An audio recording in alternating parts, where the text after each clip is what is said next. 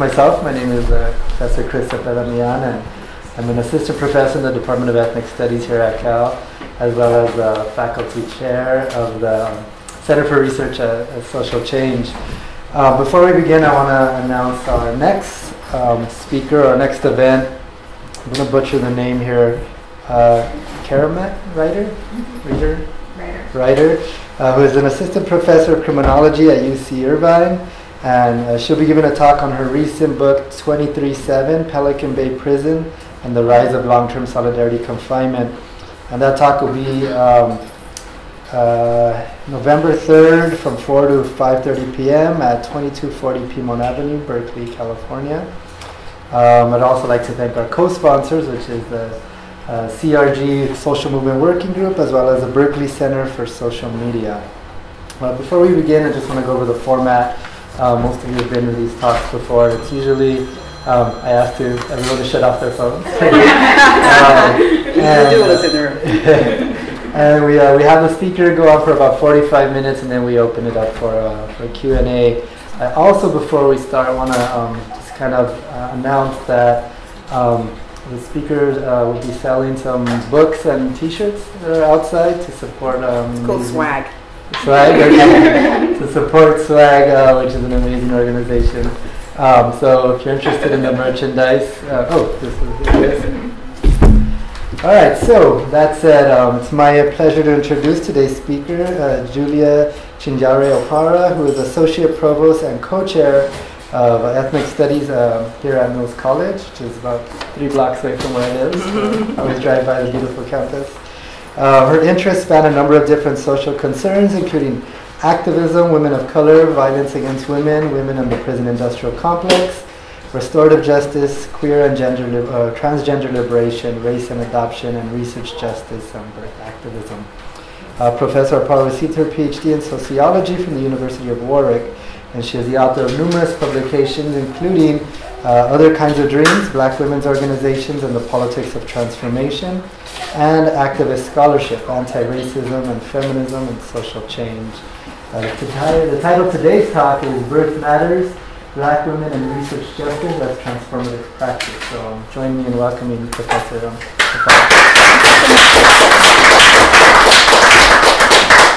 Thank you, Chris and Cynthia and everyone who got me here. And it's nice to be over here at Cal. I actually started out my teaching career at UC Berkeley over there in women's studies, and then I found myself in ethnic studies, and then I got swept away to Mills College, and I fell in love and have never come back since. But here I am. It's a great school. I'm happy to be here.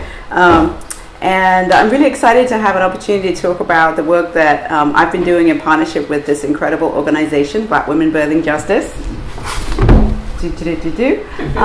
Please do take a moment at the end to pick up some swag. We have these beautiful tote bags and T-shirts, and we also have a book that we put together. It's all ways of supporting grassroots movement work through the scholarly work that we do, right? So I'm excited to have an opportunity to do that. I'm also excited that Linda, who is on the picture there, is also in the audience. So I may at some point just put her up here and put her on the spot and say, no, Linda can talk about that part. She's like, no, that's not going to happen.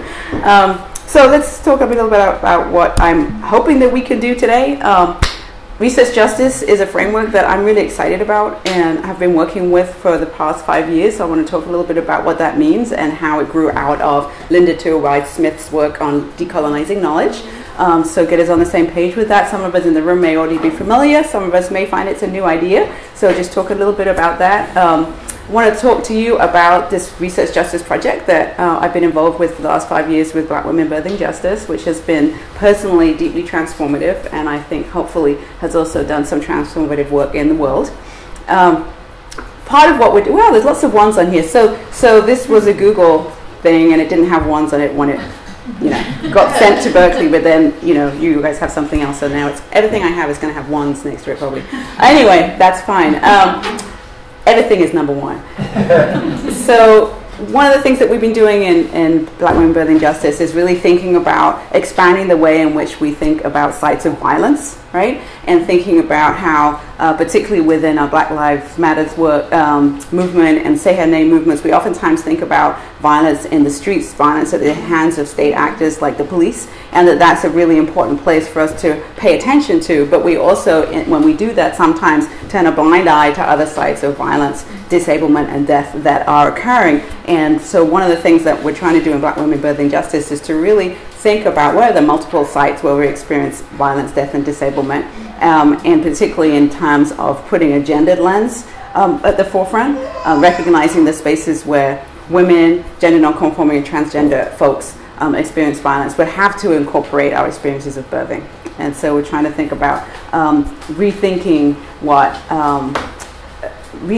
birth work beyond the idea of this sort of binary between natural birth, ooh, it's wonderful, and we can all sit around and sing Kumbaya, or horrible medical hospitals, and actually think, no, this might be anti-violence work that we're engaged in. So that's something I'd like to think about. And then we are here to talk about, we're in an academic environment, and so a lot of us, how many people in the room are researchers in some capacity?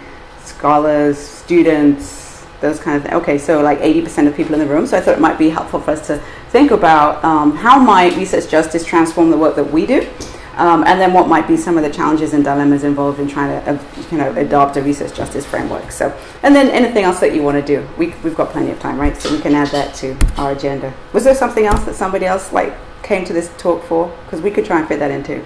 Seriously, it's a co-creating kind of thing. Okay, well, yeah. I'm extremely inspired by the work you do in prison abolition, like marine abolitionism. And so if you can talk a little bit about state-sanctioned sexual violence committed by the prison industrial complex onto queer and trans Black and brown women. I'd love to. You would be really excited about that. Awesome. Well, maybe we'll even pick a little bit out of the book, because I co-authored a piece in here with Priscilla Olsen, precisely focusing on that, but through the lens of birth justice. So maybe we can bring it into that conversation. So great, thank you. We'll see if we can do everything. How about that? Here's another book that under another name and another lifetime, used to be my name, Julia Sudbury. I co-edited with the incredible Margaret Okazara-Ray, who, if you don't know her, she was one of the original Combahee River Collective, part of that original movement that really kind of jump-started a lot of what we think about in terms of intersectional analysis and Black feminist theory. And she's a scholar and just activist and just an amazing person. So about 7 years ago, we started this journey of really thinking about why is it that whenever you announce yourself to be an activist in a scholarly setting, then somehow that's taken against you. That somehow that indicates that perhaps you're not quite as rigorous or not quite as serious, or in fact that you would really need to pick which one is more important for you, right? And that was something that I experienced. I remember when I wrote my PhD was on the Black women's movement in Britain. And I was also an activist within the Black women's movement in Britain. And so I had an insider perspective, but I was also really interested in sort of what we do as scholars, which is sort of taking that step back and really reflecting on what have been the strengths and weaknesses and where could we really rethink what it would mean to be part of that movement. So look, that book got published my PhD got published as a book. I thought it was really awesome. And I remember I came to the US, that's a long story that we won't get into. And I remember talking to a professor of women's studies, and hi Helen, another BWBJ, awesome member. I remember talking to a professor of women's studies, and she said, oh yeah, but that book is really, it's a sort of activist polemic more than a scholarly study, right? And so, which by the way, it's called Other Kinds of Dreams. It's not. But I understand that what she meant was that there wasn't enough distance between you and the work, right? That somehow there was too much political engagement and too much commitment to social change in the book to be taken seriously as a scholarly study. And so it really started me thinking, and that was way back when, about how could we combine the two so that it wouldn't be, so activism wouldn't be a dirty word within academia, but also so that the activist work that we do would be informed by research, right? And that then in turn that the research that we do would have some stake within social movements and would have some accountability to the communities that we're so often talking about, right? And so this is a book that came out of that, and we talked about activist scholarship as, and you can see the quotes, the production of knowledge and pedagogical practices, so both research and teaching through active engagements with and in the service of progressive social movements. So this real reciprocal engagement. We talked about resisting the tendency to separate out the two terms. Has anyone had that experience of, number one, who identifies as some kind of spectrum of an activist. Okay, and most of you also identified as like researchers or scholars in some way, right? So how many of you have had that experience of thinking that, well, I really have to identify here as a researcher or an activist is what I do kind of in my spare time? Okay, what about the other way, that your scholarship is what you do in your spare time? Oh, you don't have any spare time. Anyway, the point being that oftentimes we're tended to sort of push to present, right, this scholarly, rigorous, detached, objective identity, and then sort of maybe on the side we can be part of these movements. And so we wanted to think about how do we prevent that bifurcation, right, that binary. And I think that work was really valuable. It definitely fed into the orientation to research that I had when I was involved in the work that you mentioned. Sorry, what was your name? Estifa. Estifa? Yeah. Estifa mentioned in relationship to the prison industrial complex. So for about over a decade, I got very involved with the prison abolitionist movement, the PIC abolitionist movement. And as part of that movement, a number of us, I think about people like Ruth Wilson Gilmore, people like Dylan Rodriguez.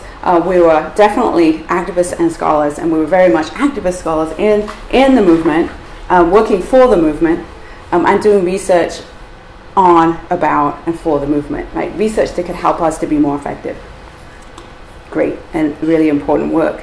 But I want to suggest that there's a way in which, nevertheless, that type of approach iterates and verifies some of the very problems that we have within research and within what we call research injustice. So what I'm suggesting is that work, though important, right, that activist scholarship work, though important, actually reproduces some of the binaries between the researcher and the research community, some of the hierarchies between who's trained as a researcher and as an expert and who is the community that's going to be researched about, right? And that those things are not necessarily being dismantled in the way that we want. And I want to just read to you a little bit from an article that some of us put together from BWBJ, and it's called By Us, Not For Us, Black Women Researching Pregnancy and Childbirth. And this was an opportunity for us to sort of step back from the process of doing the research and think about and talk about what it meant to us. And I just want to read a little section from, so we interviewed each other. In fact,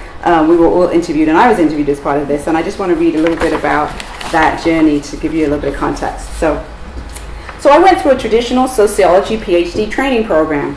I was exposed to the idea that research outside of the traditional positivist paradigm was possible, but I wasn't necessarily exposed to the idea that research, even done in a post-positivist way, for example, that engages the emotions, is interested in dialogue, and challenges the typical detachment that's required of a researcher, even research that does that can still disempower communities, because if we're not actually engaging and working with communities to define the research agenda and to decide how the research is going to be carried out, it's just softer, kinder, prettier, alienating research. So this idea of research as alienation is something that Mike Oliver, who is a critical disability studies researcher, has put forward. And it's the idea that, similar to the alienated workforce in like a factory where you have like this, you're in a car manufacturing factory, right? And you're just doing the wheels, and all you see are their wheels. And you never get to see the final product, and you don't certainly get to drive it, right? So you're alienated from the final product of what you're building. So thinking about research in the same way, we could think about this sort of research assembly line, couldn't we? Right? So at the beginning, it's like, well, what's the problem? What's the research agenda? Like, what's our research question? Like, how are we going to address that? What methods might we be used? Who would be actually the participants, right? So we could think about those as all steps on that research assembly line. And the idea that even though we're trying to do this sort of radical progressive research, when we think about community members, they're only at the end of the assembly line. They didn't set the research agenda. They didn't decide on the research question. We did all that, right? And so in the same way, that's that alienation. You only get to see this small section of the research process. So that's the idea that it may be activist alienating research, but it's still alienating research. That was kind of the point, right? So, and so then I talk about what happened, right? So after having that insight, I said I can see a trajectory in my own research where I've gone from being a part of a movement and doing research on that movement with people. So people were very aware of the research that I was doing. They were supportive of helping me with this. They thought it was important, that it should be documented. And in a sense, I was almost like the research arm of the movement. like people saw me as doing something for the Black women's movement, but they saw me as doing something for the Black women's movement. I don't think they saw themselves as co-researchers. I'm pretty certain they didn't, right? So you kind of get that shift, right? So, you know, and again, I'm not trying to suggest that work is invaluable, but really to get to the idea, if we're going to decolonize research, then we really have to think about decolonizing the very starting point, right, how we enter into that research. So, as I say, it's a little bit of a shift away, or let's say building on activist scholarship rather than staying there. So, moving to research justice was really my next stepping point, and I always start out by talking about research injustice, so that we can understand why we might want to have research justice, right? And so what does research injustice look like? And this is a question that I get asked a lot, like, well, why do we need research justice? And this is something that I talk about again in this article, but also in the book, Birthing Justice. So this is a book that Black Women Birthing Justice put together. Myself and Alicia Bonaparte, who's down at Pitzer College, co-edited, and we all worked to find people who would write inspiring testimonials and so on. But as we started the book, we started thinking about what is the history there, and what is it that we're actually writing against, right? So oftentimes what we're doing today is informed by what happened before. And so we dug up some history that was painful and that made us think about how we needed to do things differently. Do I want to read it from here? Okay, I'll read this little section. So I don't know if you do you guys do trigger warnings at UC Berkeley? We're males, we're a women's college, so we're big into trigger warnings. So trigger warning in terms of this material is some difficult material in here. Okay. So when natural birth advocates portray medicalized birth as a patriarchal intervention by male doctors, they gloss over the racial origins of the field of obstetrics. South Carolina physician J. Marion Sims, honored as the father of American gynecology, developed instruments such as the speculum. Anyone had an experience with that? I avoid those appointments at all costs. Oops. And medical techniques that lay the foundation for modern day obstetrics. Sims's medical advances would not have been possible without unhindered access to the bodies of 11 enslaved Black women, at a time when physicians commonly dealt with white women's gynecological problems by touch only, to safeguard their honor. The enslaved women had vesico-vaginal fistulas, ruptures between the vagina and the bladder and rectum that caused constant leakage of urine and fecal matter. Harriet Washington tells the grueling story of the 5 years during which Sims performed numerous experimental surgeries, slicing open the vaginal tissues of the women he had addicted to morphine as his assistants held them down by force. Rationalizing that Black women were closer to livestock than humans and thus had a greater pain tolerance, Sims refused to use anesthesia on the women, even though a dose of ether could have spared them their agony. One of the women, Anarcha, subsequently became the first successful fistula patient, but only after 30 torturous surgeries. These soul-destroying experiments were carried out on Anarcha and her sisters not because of their gender alone. Instead, they suffered because, as chattel under a system of racial and economic oppression, they had no means to protect themselves from torture in the name of medical progress. And then I then go on and I talk a little bit about the invention of the cesarean section. The cesarean section as a surgery was actually developed by Francois-Marie Provost, who is a Louisiana surgeon who in the 1820s conducted experimental procedures on enslaved African-American women. And again, this was a time when cutting open the abdomen was basically a death sentence. And so by the time they successfully reached their first successful C-section, of course, many lives had been lost. And I then go on to say, Washington labels this process and its ongoing legacy medical apartheid. The development of medicalized childbirth owes much to the system of medical apartheid and can be accurately described as obstetrical apartheid, a convergence of patriarchal medical heroics, racialized medical violence, economic exploitation, and a cavalier disregard of Black women's well-being.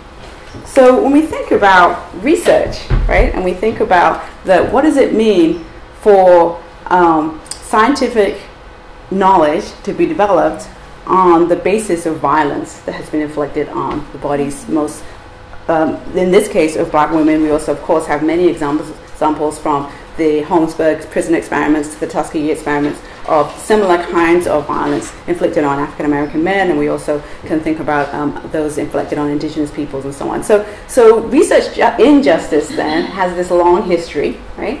But it's not something that's just disappeared into history, right? And so that's something that we picked up in this article and talk about in relationship to how does that show up today. So let me see if I can find that little section for you real quick.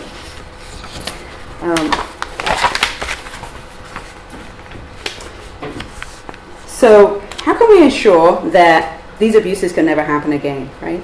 So despite the measures that we have, so what do we know? Well, we know that since then they've introduced, anyone submitted an ethics proposal through your IRB, right? So we have all kinds of processes in place supposedly to protect from those kinds of egregious abuses. But I would argue that despite of these measures, so regardless of these measures, black birthing women continue to be the subjects of research over which we have no say. Huge sums of federal money fund research institutions where research is carried out by and about black women's perinatal experiences. Yet we are seldom consulted about what research would be helpful to address the crisis in maternal health in our communities, or how that research should be carried out. Today, many researchers carry out research on black women, pregnancy and childbirth outcomes without ever interacting with a single black woman. Let me just read that to you again because I think that's pretty profound. Today, many researchers carry out research on black women, pregnancy and childbirth outcomes without ever interacting with a single black woman.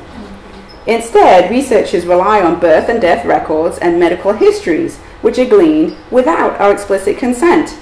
Once again, our voices are silenced, our lived experiences are erased, and our interpretations of how we live in our bodies, how we carry and push out our babies, are ignored.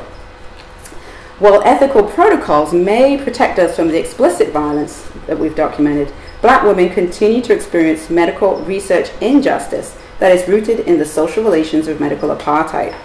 Only when the power dynamics of research are completely transformed and birthing women become recognized as the experts of our own experiences will medical research become a tool for real social change. And that is the goal of research justice. And so one of the things, I teach a class on research methods with communities of color. And the class is required for ethnic studies majors, but it's also required for health, public health majors. So it's actually a really cool group that's in the class. And one of the things that we look at is we explore some of that history of the violence that has been done in the name of medical advances, right? And then who has borne the brunt of that violence? Who has actually had the benefit of the medical advances, and then who's been expected to carry the pain of them? And we use that to really think about, well, what kind of alternative research praxis would we want to create, right? And bearing in mind, at Mills we have over 50% students of color, a majority of students are low-income students. A large number of students are first in their family to go to college. So, it's a community that would be the community that would be those who would be bearing the brunt, right, of that research praxis. So that's something I would want us to really reflect on, that as researchers, what we're doing is not built on a blank slate, right? That there is so much research that's gone before us that has set the precedent, and that those experiences really live on in the bodies and in that intergenerational memory of our communities, right? And so we have, I think, a really powerful incentive to think about doing something radically different, okay?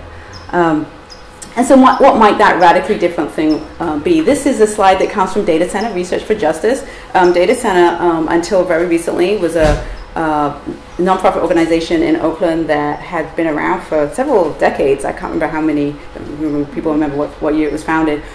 Recently, unfortunately, it folded. The organization still has materials that you can get access to on their website and so on, but in terms of doing ongoing work, they're no longer doing that. But we work with them very closely. The Ethnic Studies Department at Mills work very closely with them and continue to use those materials. So one of the things that they talk about is the ways in which different types of knowledge are valued, and the ways in which in academia we validate and really reinforce this hierarchy of knowledge. And so these are some of the types of knowledge that they talk about that communities hold: experiential, cultural, and spiritual knowledge.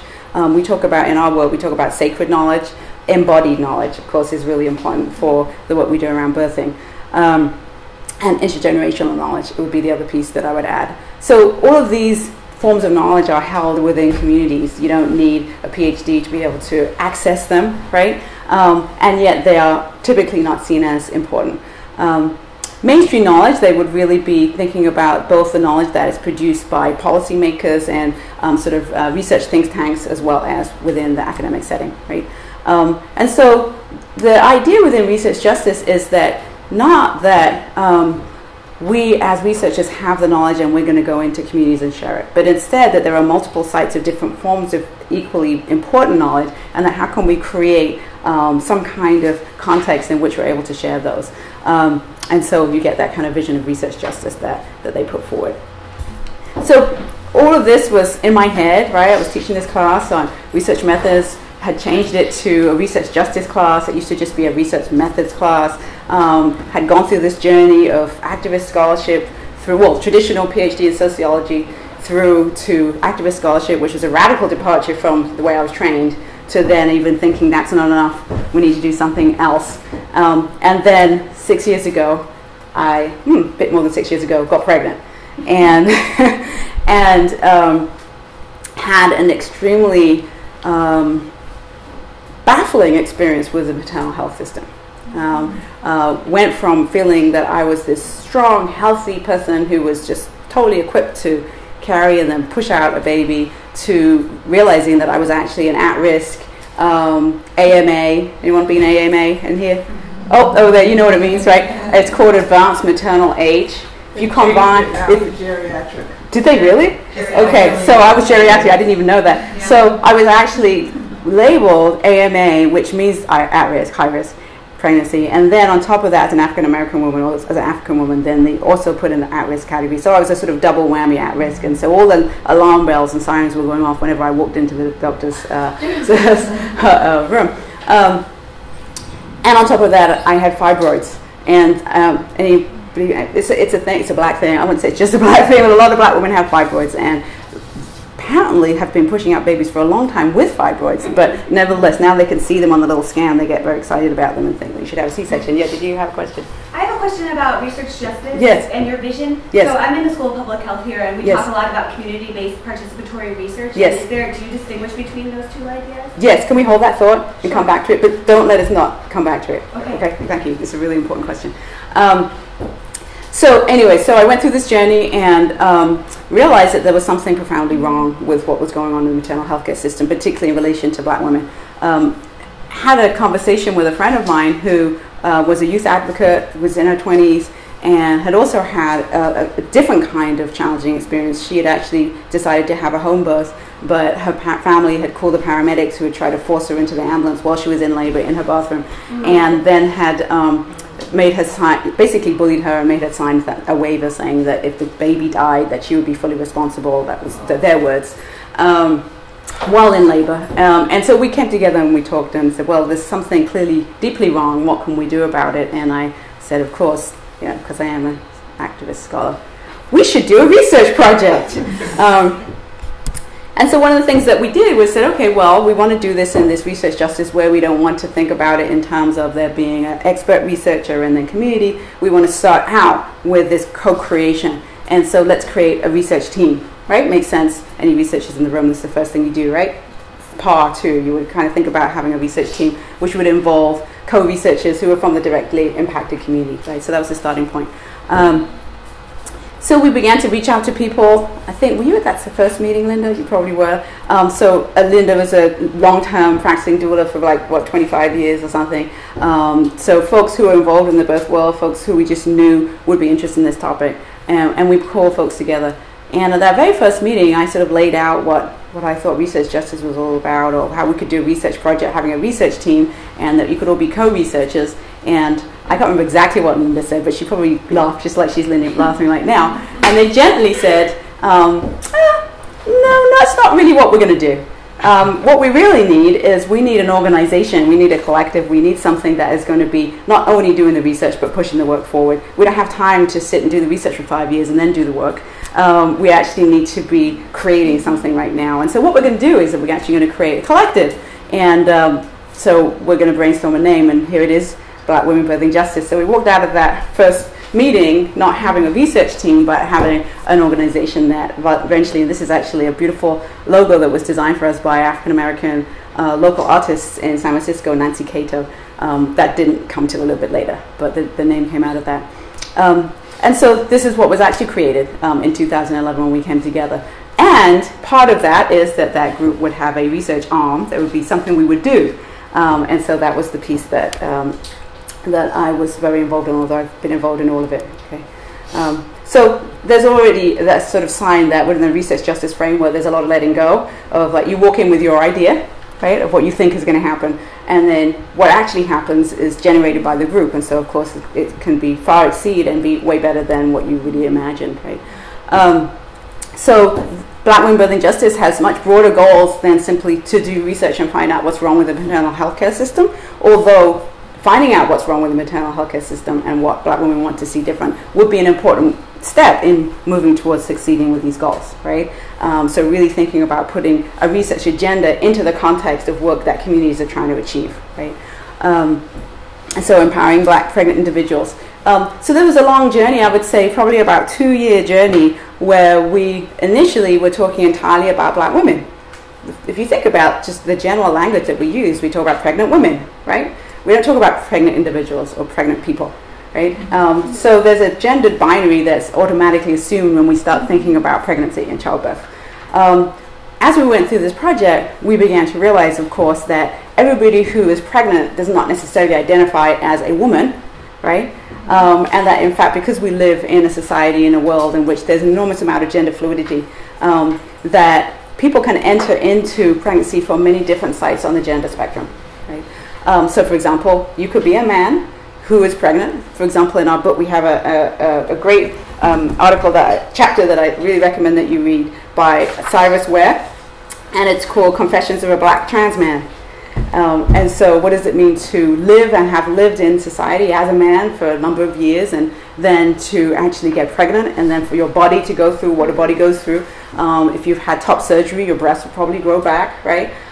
So that kind of experience. So we wanted to recognize that, and over the couple of years, we talked about this and began to identify that we needed to shift our language, and that shifting the language would be a starting point to beginning to understand the work that we do differently. So that's why you'll notice that there's some of the stuff that I read says women, and some of it sort of starts to shift towards pregnant person.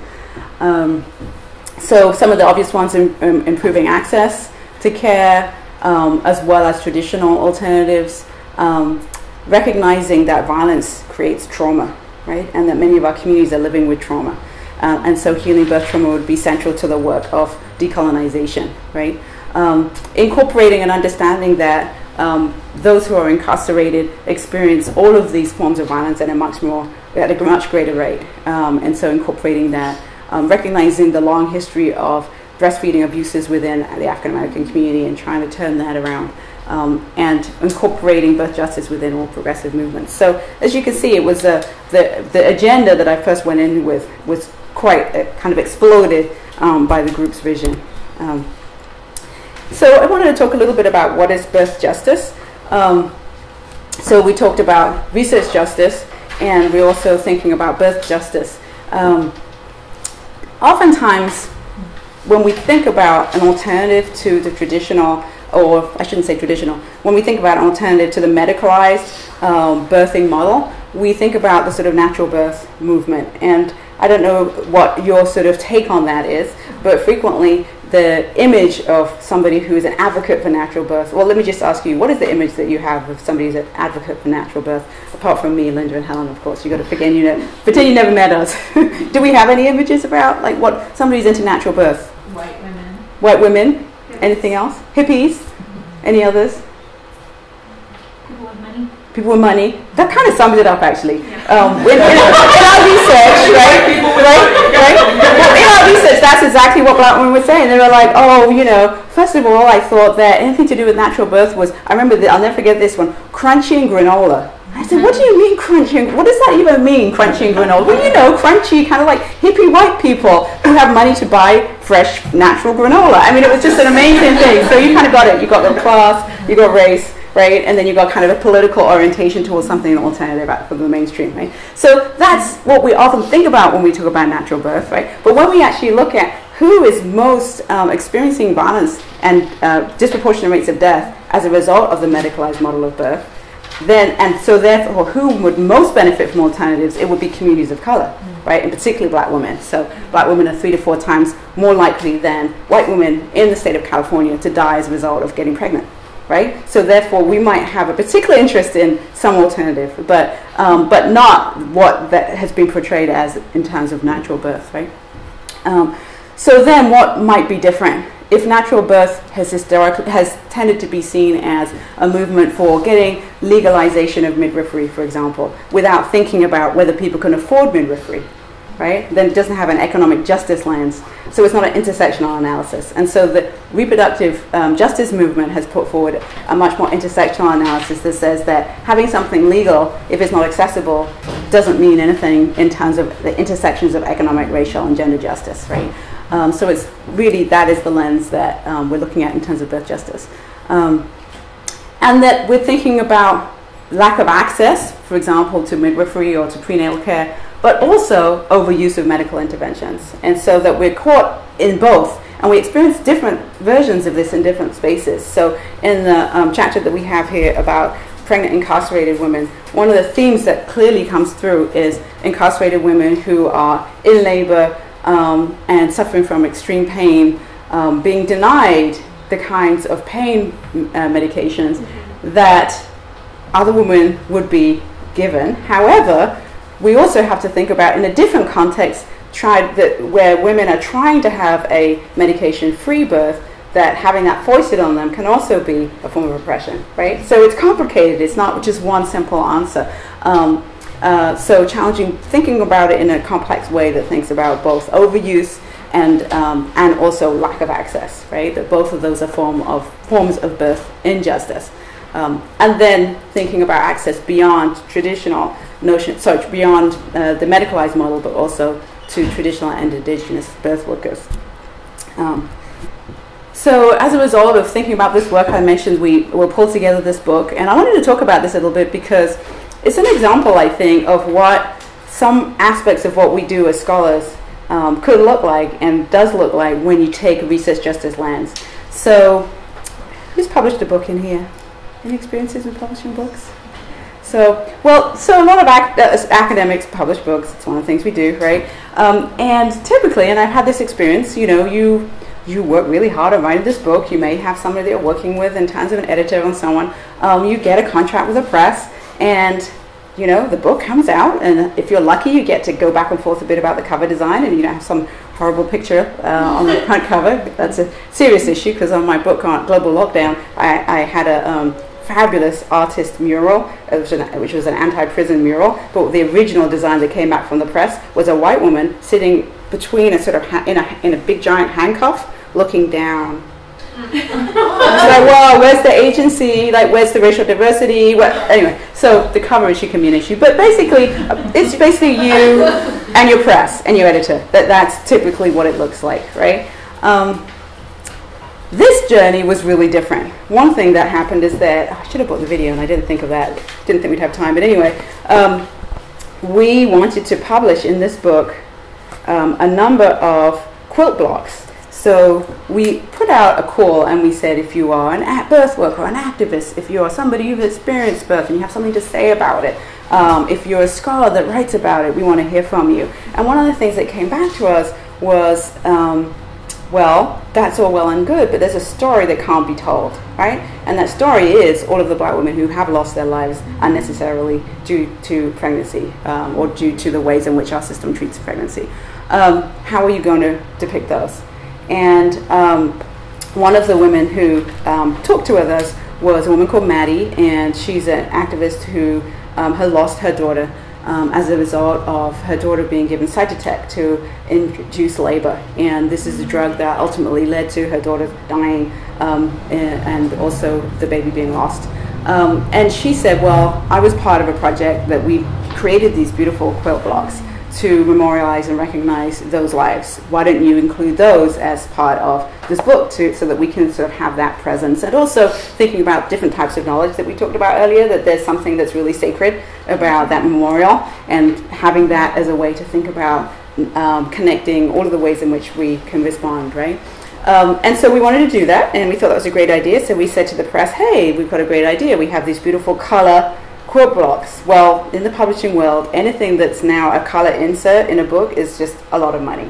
And so they were like, beautiful idea, but we can't do it. We could maybe think about black and white. And we said, no, that's just not going to depict, what went into these. And so, because this book is part of a community activist project, whose idea was it to do a crowdfunding? I don't know, was it you, Helen? It was probably Helen. And we have people with different interests. And so, of course, we have somebody on the group who's knows how to make films. We have somebody on the group who has done Kickstarter and Indiegogo and all that kind of stuff, right? Anyone Indiegogoing your tuition this semester? I don't know. Okay. Anyway, so these are like crowdfunding. You put it out on the internet. You make a video. And you invite people to support something. And we ended up with over 100 people putting in funds and raising over $5,000 that enabled us to incorporate this section. And I just want to actually show you. And I didn't put it in my slideshow, so I'm going to have to show you in the book. But where is she? There she is. There's Talita. Sorry, so not Talita. There's Tasha. I beg your pardon. Talita's one of our group members. There's Tasha. And so Mighty Odin, that's the piece that she had contributed. And you can have a look at them outside. We've got some books out there. So we ended up doing a crowdfunding campaign to support this book. Then the press were kind of baffled, like, wow, we've never really had anybody offer to give us some money to help publish the book. But hey, we ended up having 100 people who felt that they were co-creating this book with us. We ended up really creating movement as we were publishing a book. So many people were involved. And at the end of the process, we created this idea of these kitchen table reading circles where we would post chapters of the book online so that you could download it for free and put out some questions. We created a study guide. What are the kinds of conversations we might have in community settings, in doula trainings, in youth settings, in classrooms, to kind of encourage this to be really a movement book rather than just something that gets published. So I just wanted to talk about that a little bit as an example. Julian's a member too. Yeah. Where's Julian? Oh yeah, and there's Julian. I'm sorry. Yes, and of course, I'll post it to Bill as one of our members, Julian. And so we put together the book, but we also wanted to gather those stories and particularly focus on California because it's where we're located.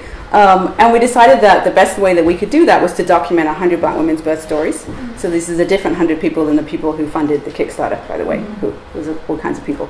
And that as part of that process, we would be both building community because we'd be creating what we call sharing circles where people could come together, tell their stories, be heard, share with each other, and then be invited to be part of the research team. And so a number of people joined BWBJ as a result of having shared their story and then learning about what we were trying to do, and then they decided to become collective members. This is one of the women who shared her story. All the photos of babies and people that were part of our project. They're not stock photos. We don't use stock photos. Oh, that went funny too. Okay, so we had action research goals. And as you can see now, we've begun to shift from women to people. So we've already done that kind of shift around doing some work around gender and gender identity. And our goals were action oriented. We didn't just want to find out what was wrong and broken with the system, that we wanted to actually change it. We wanted to change it by putting pressure on those who had the power and had the resources to make change and create accountability. And we also wanted to create change by opening up the doors to alternatives, right? So that we're not all just going to Kaiser or going to Highland because we don't think we have alternative choices, right? So we had a few different action research goals. We started out with what we already knew, and interestingly enough, a lot of us didn't already know it, right? So what I mean by that is that this is well documented, and yet whenever I go out and do a talk and put this information up there, people are shocked. So that again speaks to the way in which there's been silencing of this, so that 1 in 7 Black infants in California are born too soon or too small, which is directly connected to infant mortality, right? That and the way that we wrote it in our report is that a Black child born in a California city today is twice as likely to not reach their first birthday or have a first birthday party than a white child born in the same California city today, right? So really kind of trying to humanize and think about what are those, instead of just putting those ratios that we often see that seem really dehumanizing, right? And then this is sort of the big one that we talk about a lot. But I also want us to think about what does this mean for me if I'm a black person who is pregnant, right? So one of the things that we tend to do as activists is we highlight the bad news. This is definitely some bad news, and it needs to be highlighted, right? It's really important. But then that also can contribute to what we call the culture of fear around birth, that then can make people even more vulnerable to enrolling themselves in the kinds of processes that actually result in these kind of outcomes. In other words, a hyper-medicalized, highly monitored pregnancy and birth, right? And we talk about that a little bit here in the introduction. We said that despite the dire statistics, birth is not a medical emergency. Every life matters, and every death is a cause for concern and action. Yet a focus on racial disparities in maternal and infant mortality can create a skewed impression of pregnancy as dangerous, leading to the belief that the desire for normal or natural birth is irresponsible or a luxury that black women in particular can't afford. This belief overlooks the long history of traditional birthing practices in black communities. The idea that birth is an emergency requiring medical supervision and intervention has resulted in an expensive maternal health care system that dedicates millions of dollars to procedures and surgeries that experts describe as unnecessary, while failing to provide accessible, culturally sensitive, and equitable care for black women and other marginalized communities, right? So it's holding those tensions, it's constantly holding these ambiguities, right? That on the one hand, we want to highlight these kind of health disparities, but on the other hand, we also want to empower people to believe that they still have alternatives, right? So what some of the things that came up, and we're very proud that this is our cover design to the report. Yes?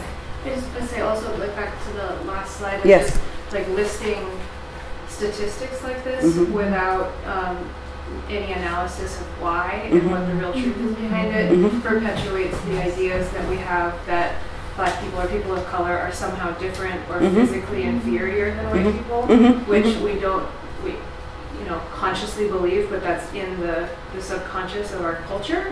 And so often it's just listed. Right. And then it goes like, well, yeah. Right. Of course that's so. Well, the other piece is that, that black women are just so much more at risk because obviously look at the life we're living. So therefore, we need to go and get the most medical care we could possibly get. So like get as many scans and right, which actually we know those very interventions are the things that oftentimes lead to things like C-sections, which result in many of these problems, right? And research on genetic differences between quote unquote races are funded like 200 times more often than the social determinants of health type research. Interesting. I've got to add that to our conversation about research. Who gets the money, right? That's a really important question. So, you at some point in the near future, because the report's going to be out in the next month, you'll be able to have a look at some of the things we found out. But I just wanted to highlight what some of those were before I kind of moved on, because I know that time is running short. But these were some of the things that we identified. One of the things that was really interesting was how many black women would actually turn into home birth as a response to the fact that they were very aware that there was a broken maternal health care system and that they were very afraid of going to a hospital where they felt that they would likely have interventions they didn't want and possibly outcomes that would be detrimental to the health of themselves and their infants. And so this idea that natural birth is white and crunchy granola, going back to that, there's actually this very vibrant black home birth scene, which is extremely alternative and very much grounded in sort of Afrocentric ways of taking care of oneself and one's body and one's community.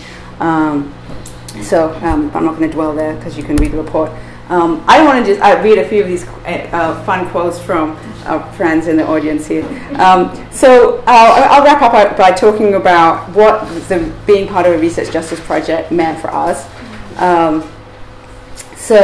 One of the things that narratives that's created through talking about participatory action research, and I think our friend is gone who was asking that question, but so community-based participatory action research has a narrative of the researcher putting research capabilities into the hands of deprived communities so that they then can become researchers that can determine outcomes that can support their own agendas.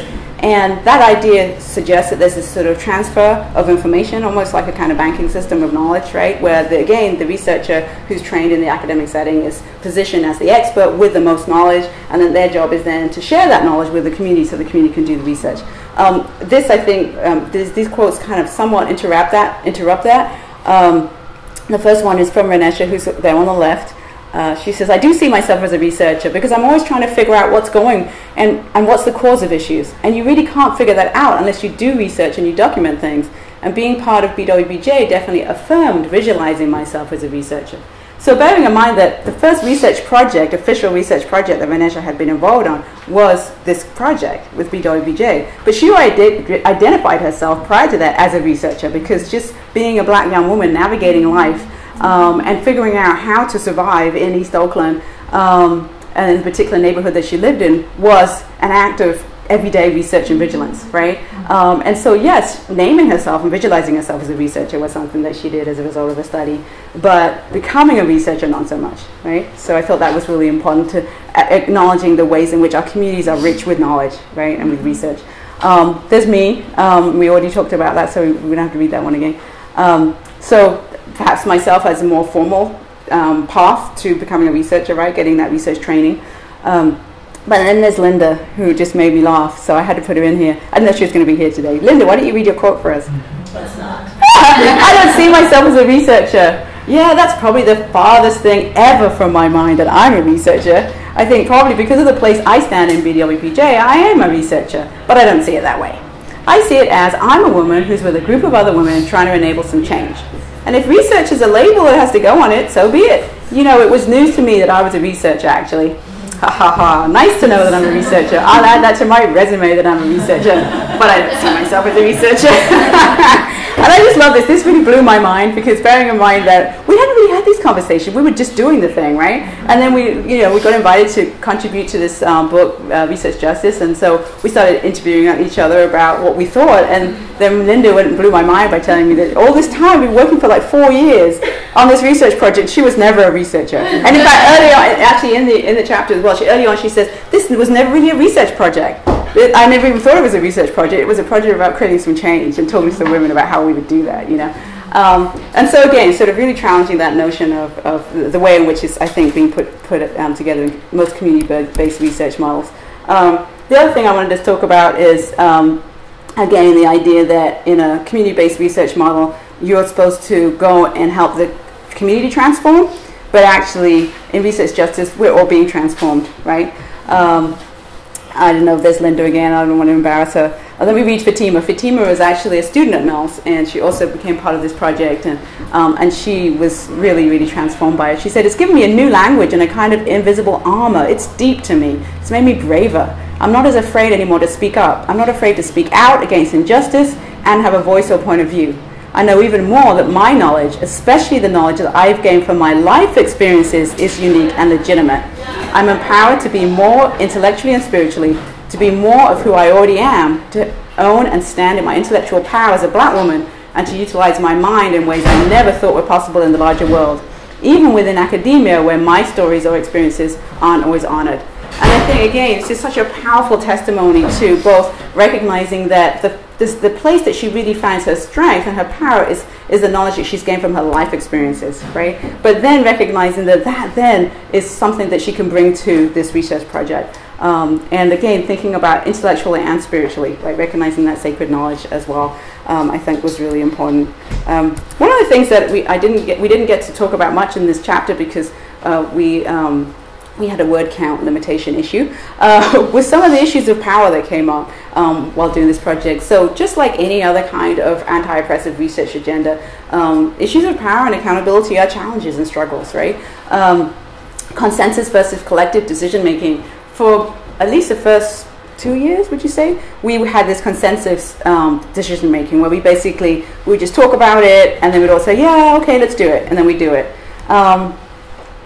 Then we had a member who came on board who said, when you all talk about these things and then you just move forward, there's no space for my voice if I don't agree.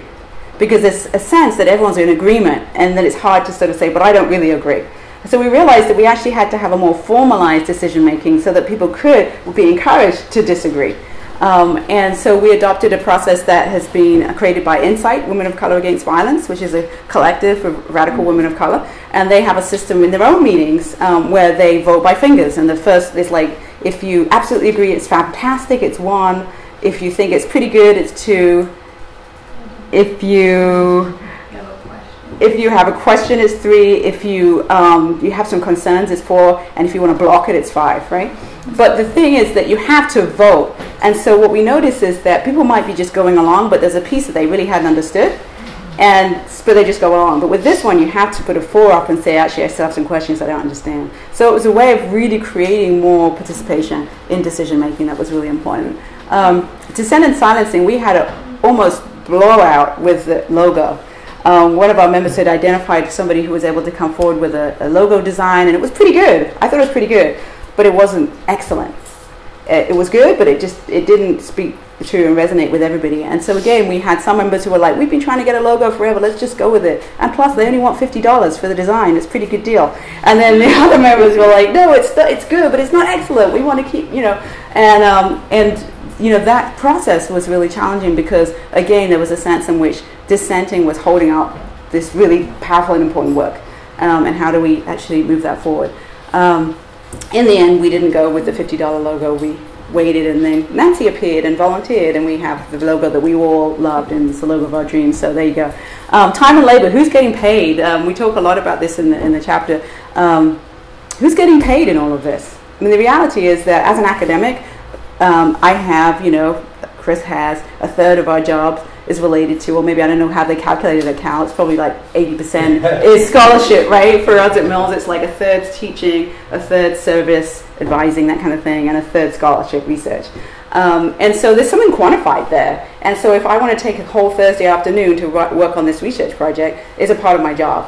On the other hand, if you're not an academic and you can't just take your Thursday afternoon from work and say, I'm going to sit here on my computer, unless you're really secretive about it, right? So who's really getting paid? And how does that really play out in terms of the kind of time that we have available is a challenge.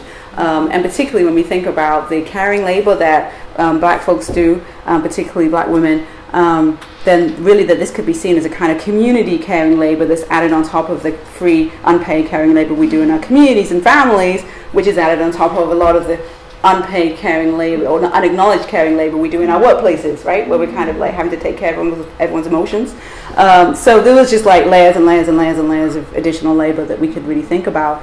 And then age, class, and gender identity.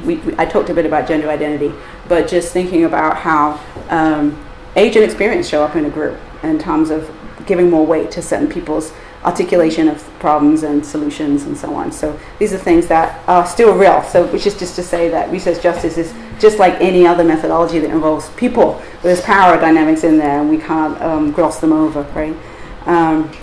And so I'm going to wrap up and just kind of open it up, but I wanted to just put it out there that if you're interested, you're very welcome to host a kitchen table reading circle, which means get a group of people together, get some copies of the book, and start, talking about the questions and discussing them. And we're happy to come visit or to Skype in with you and chat with, what you think about that.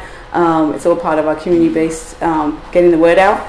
The report that I talked about is going to be coming out in December, and we will make sure that Chris gets an invite so that he can spread the word out here. And that we'll be using these hashtags, so you can follow us on those hashtags, or you can check out the website. Thank you so much.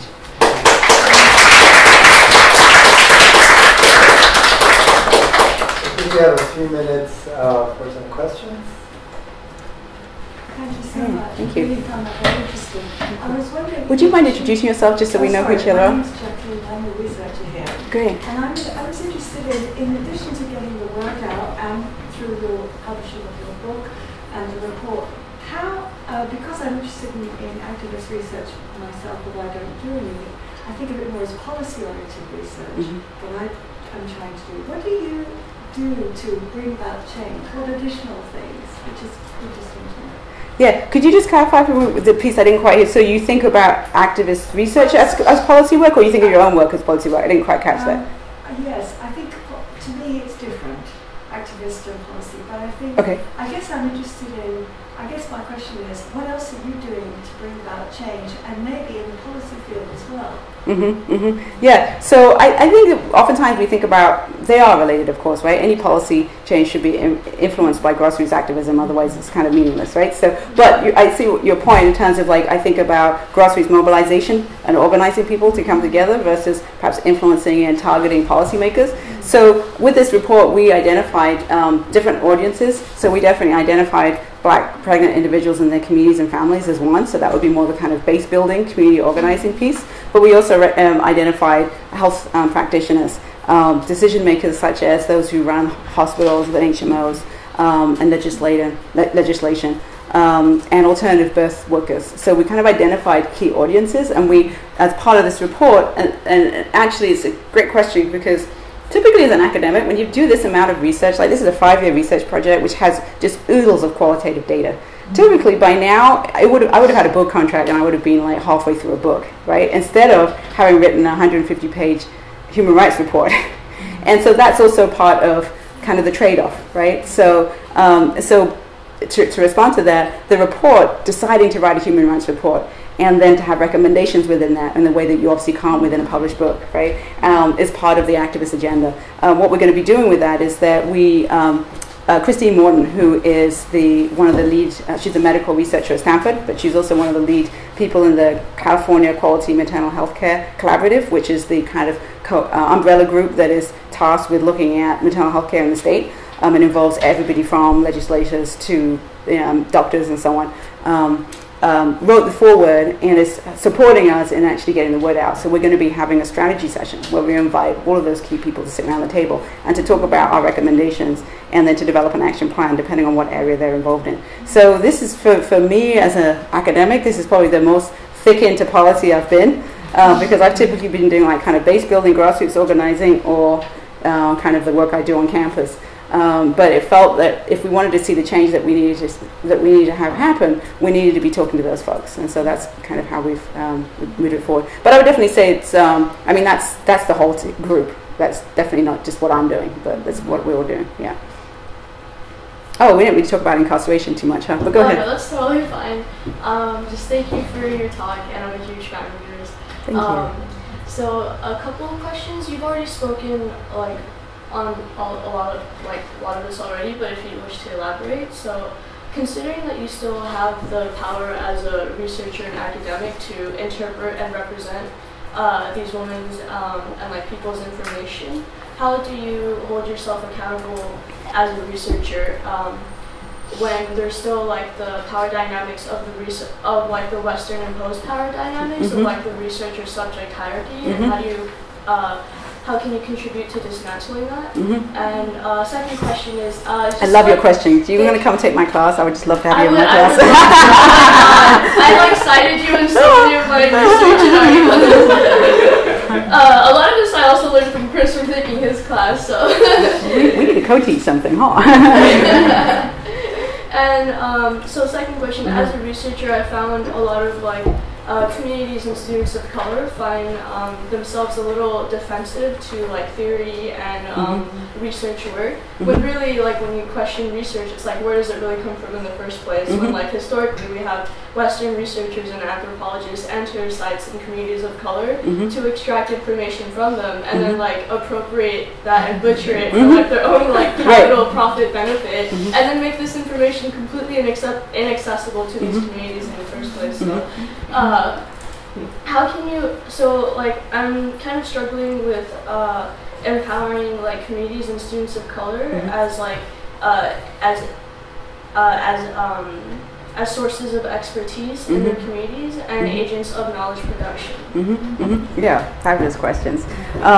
And I'll throw it back to you and you can tell me what you think. But so the first one, absolutely, it's a constant challenge, right? And it really came forward with when we were trying to do the data analysis, because if you're having a collaborative process, then data analysis would have to be collaborative too, right? But yet, anyone use NVivo in the room? Like okay, so you got qualitative data analysis, you have like oodles and oodles and oodles of just transcripts, right? So number one, we had like 10 students transcribing all of these things. So that was just like a lot of work. if you transcribe things, then you're reading it as you go. It kind of gives you a closer connection to what you're engaged with your data, right? So that meant that the collective members were not those who were transcribing it. And so although most of us had been to lots of the different circles, we weren't at all of them, so we didn't hear all the stories. And they were over a period of 4 years, so we couldn't also remember everything. You had to go back to the transcript. And so that was just a logistical challenge, right? It's how do you have a collaborative process of figuring out what's meaningful and what does it all mean? And honestly, I think that we did some, and we didn't do as much as we could have. As I mentioned, we had a number of different student interns. The student intern put together some of the key things and pulled out different quotes, and we had a conversation where we sort of talked about what some of that meant, and we also had pieces that we were writing and then looking and sharing on Google Drive. But realistically, I would say that myself, Dantia, who was one of the people who was kind of more involved in the writing piece, like some of us were more involved in the writing pieces and others were not. And so, I don't know, I would love to hear from Helen and Linda what you think about coming up with what's meaningful and what we need to do about it. Like, how do you feel like, how collective were we on that? And I think we work collective on it, but I think everybody has their own little pet project that they want to be highlighted, more than maybe another one. So I think there might have been some of that. If you think that there's too many C-sections being done, then that's what you want to have highlighted and talked about and changed. And somebody else might have some other thing. So I think it has a lot to do with what your own personal bias is. Right, it's true, and what stands out in the text kind of really also connects to what issues you've been working on. And so to a certain extent, having more people doing that means that you have more of those different lenses in there. But I would definitely say that it's a process that we haven't perfected, but it was definitely way different from when I just was doing research as an activist scholar, but then I would just do all the data analysis myself. So that was really different. And the second one, see, this is two-part questions. I never like two-part questions because I forget the second one. The second one was about... how can you... empowering communities too. Right. Yeah, understand themselves as researchers and producers of knowledge production.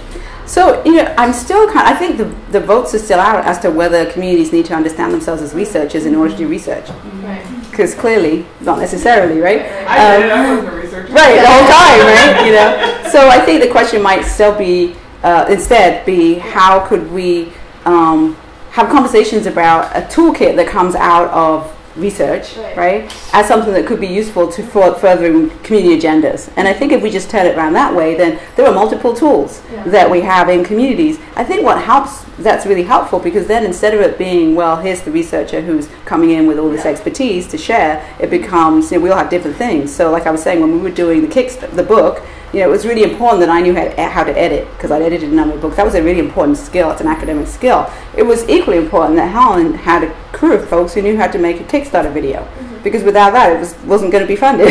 So that also seems to me that there's a piece there about different types of knowledge that you have collaborating. I'm come back to you because everyone else, Chris. So I teach the undergrad and graduate level methods class in ethnic studies here. Awesome.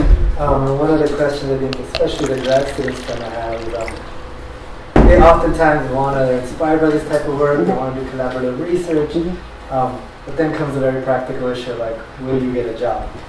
So they want to be academics. Is this the type of research you could only do after 10 years? Is this the type of research you could only do if you're part of a community organization? Because there's no real jobs out there. We want to hire a research justice specialist. We want to hire someone who situates their work in what the people they're working with say, not in an academic literature. Not yet. They're not being demanded. So how do we deal with some of these? Well, I do think that a lot of it is about framing, and a lot of it is about, of course, we have to create the jobs that we want, and what we do is that the way we do that is that we get the job and then we turn it into the job that we want it to be. I mean, I've always done that. Nobody's ever said to me, come in here and do activist scholarship, or come in here do research justice, or that's never happened, right? And this is not something, research justice is a framework. I wasn't aware of it in terms of the language and the framing before I had tenure, but I was definitely absolutely all about doing activist scholarship before that. And that wasn't what I was hired for, although in ethnic studies it's not necessarily frowned on, right? So it's a little easier than in a traditional sociology department. I think that there's different ways that we talk about our work. And so this work, I could talk about it in terms of research justice. I could turn that around and talk about it in terms of health disparities and racial equity, and ways in which it's completely can be interpreted and understood by mainstream scholars. In fact, to the extent that Christine, who comes out of Christine Morton, who wrote the foreword, I wish I would have brought it with me, because she basically said that we've been funding millions of dollars into doing all this research, and we haven't figured out the answer. And what we realize now is that we needed more of what this research is, right? So actually, I think that I actually think that the self-censorship and the fear is greater than the barrier and the obstacles. Because I don't know, for whatever reason, because I came out of a nonprofit sector before academia, I always felt like, well, I've got another job I could go back to. Not that I want to, because I love what I do, but I always kind of had this sense that if I'm not going to do it the way that it needs to be done, why am I here? And I think that if you start with that intention, of course, you can't spend 5 years trying to develop a research project and not publish anything and then think you're going to get tenure in a year. Like, that's not realistic. So we also have to have pragmatism, but can you write along the way about what your research you're doing and get that published as part of it? So I do think that, yes, there are the expectations of tenure and so on, but I don't think that that has to undermine the work that we do here. Right? And I also always said that if I'm going to wait, because people will say, wait till you get tenure, then you can do that. Well, come on now. Tenure is 6 years. Right? So if you haven't done it for 6 years, you're not going to suddenly turn around and figure out how to do something different. It's become ingrained. I mean, if you do something for 6 months, isn't it supposed to be great, like smoking? If you don't smoke for 6 months, something like that. It's like, so I think that we need to just do it, right? And then find ways to articulate that. And I also think we'll find more allies in jobs, because here we are, right, who want to hire people who are doing this work than we might imagine as well. I wanted to also address her second question about people feeling like they're researchers. I think the thing that I'm finding out in my research education is that people do this research, and then the people they researched never know what happened. And I think if you can bring that back to them and say, remember when we were here and we were talking to you, this is what has come out of that. And what we've done with our circles is we're having a party in December to bring the people who were in the circles in to see this research paper that we did that they were a part of. And so now they leave thinking, wow, I'm a part of this change. Right. And we also invited them to submit photos, so that all the photos in the report are going to be folks who it's kind of a weird thing because we don't not matching the name to the photo because they're all pseudonyms, but that if they wanted to contribute in different ways. So it's really kind of about community ownership as well. Yeah. Any other questions? More questions? Sorry, just to stem from that second question. So we just addressed how to empower communities to feel like researchers, but how can this knowledge be validated in academia and higher education? Because it's not until a researcher or a scholar comes into these communities to somehow validate that knowledge in academia. So is it possible to not need that sense of validation from Western academia or for it to be rendered as valid? So the first piece, let me just reframe. So instead of empowering communities to do this research, let's empower ourselves to be able to work in community. So let's just turn the framing around. It's not our job to go and empower communities. There's all kinds of power within communities. But actually, I've been extremely empowered by doing this work, although also challenged and made more accountable. So I think we turn it around. Then we enter with more humility. Then it's like, hey, I have a toolkit that I think might be cool to bring to your toolkit. What do you think? And it's a whole different thing. So that's just one piece. But in terms of kind of validity, so we have to think about for validity for what, right? So DataCenter, for example, have done all kinds of community-based research projects that never had any validity. Well, in other words, never had any kind of rubber stamping from any academic institution because they weren't about that. They were about, for example, they did this incredible study about, I've just got blank. Anyway, it was domestic workers, and it was connection with a union, but I forgot the name of the union. And they were able to get some legislation as a result of that because they did research that indicated the kind of horrible working conditions that domestics were working under. So that was enough. So I think that what's really important is to identify what's our goals, what are we trying to achieve with this research. If what we're trying to do is that part of it is that we're trying to create some change in the community, and part of it is that I'm also a PhD student and I'm trying to get a PhD, then you have to think about writing that up in such a way that you can get the recognition for that. But I also want to say that, you know, I didn't use research justice, the frame, when I did my PhD, but I did do my PhD in a really traditional sociology department in the UK, which is a pretty traditional place for sociology. And I was doing activist scholarship, and I was writing about black feminist sociology. And hey, there's folks who had been before me, and I could just cite them, you know. So I always think there's something about just where we're at. We're so blessed because we have so many folks who've gone before us. We build on that work, and that is, in academic terms, that's where you get that validity, right? Is that you're actually kind of drawing on a framework that pre-existing. You didn't just create it out of the air. And I always tell my students that, yes, you have to give a lot more rationale as to why you're doing this. When you're submitting your ethics approval proposal, you're going to have to really explain what you're doing, where somebody who's using a very traditional positivist methodology just could write 2 lines, you know, and it's like, check, you know. But it doesn't mean that you can't get it approved, and they do get them approved because they write a strong rationale based on what's, you know, known to be kind of some methodologies out there that are legitimate. Not to say that everyone's going to love your work, but hey, we're not here to be loved, right? We're here to get the work done. Thank you so much. Thank you. Join me in thanking the Thank you for having me.